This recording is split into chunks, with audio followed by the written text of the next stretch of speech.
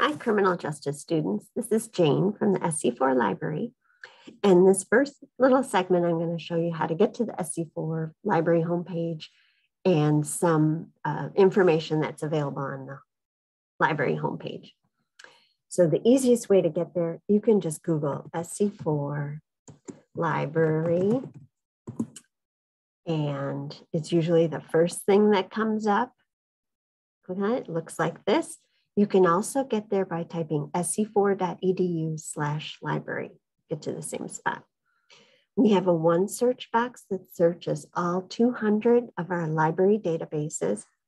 And our library databases have full text ebooks in them, journal articles, newspaper articles, academic videos, and they're grouped. You can search like a certain area, like if you just want an ebook or a print book, or if you want a peer-reviewed or scholarly journal article. So once you search it, you can narrow down your search results, and that's in a different video. If you wanted to search the databases individually, all 200 are listed alphabetically under databases A to Z, and there's a great criminal justice database called Criminal Justice Periodicals, which I'll talk about a little bit more. Our hours are over here on the right. You can click here to view hours like for the coming month. We're closed, over Christmas time and so on. So if you wanted to know our hours for the next month or 2 months, you can click there. Multiple ways to contact us at the reference desk. You can click on Contact the Library, and you can text us, email us, call us, stop in when we're open. And we have a 24/7 live chat with the librarian. So let's say, and the chat box is also down here, let's say it's Sunday night or over the holiday, and you need to contact a reference librarian. You can type in your question in this chat box. It's covered by over academic librarians at over 400 colleges and universities across the country and Great Britain. So you may not be chatting with an SC4 reference librarian, especially if you're on the weekend or late at night, but it's an academic librarian. They'll have access to our library homepage, and they should be able to get you started on your research. Okay, sometimes you come across an article that we don't have.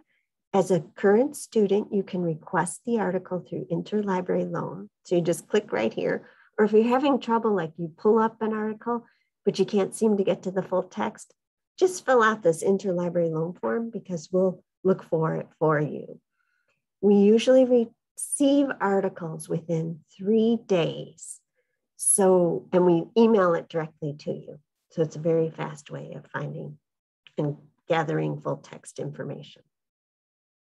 In the left-hand column, the library is open, but if you feel more comfortable doing a curbside pickup, we still provide curbside pickup. So you just click here, put in the title of a print book that you want to see. And on the form, it says to give us 24 hours, but we usually get them ready as long as we're open. We get them ready within an hour or 2. We have 3 study rooms that are available that you can reserve if you want to meet in a group. You just click here to reserve a study room. You can do this right from home, on or off campus. And then we have research guides. These are very helpful for finding information. And there is a research guide for criminal justice. So they are arranged by general topic area, and then there's a complete alphabetic listing of all the guides. So if we scroll down to criminal justice, we go right to that guide, and I'll talk about that in a separate video. But you can also find this criminal justice guide by typing in Google SC4 space library space CJ, and you usually get right to this criminal justice. Thank you.